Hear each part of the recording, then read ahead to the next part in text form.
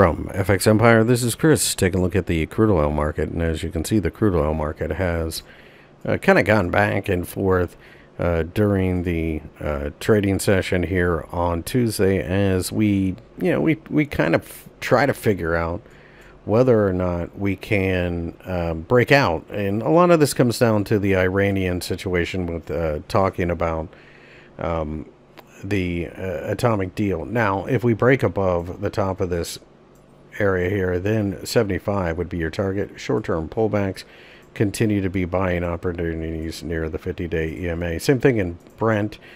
Brent breaking 70 allows this market to go to 80 from the measured move that I see. I still think down here we also have plenty of support as well.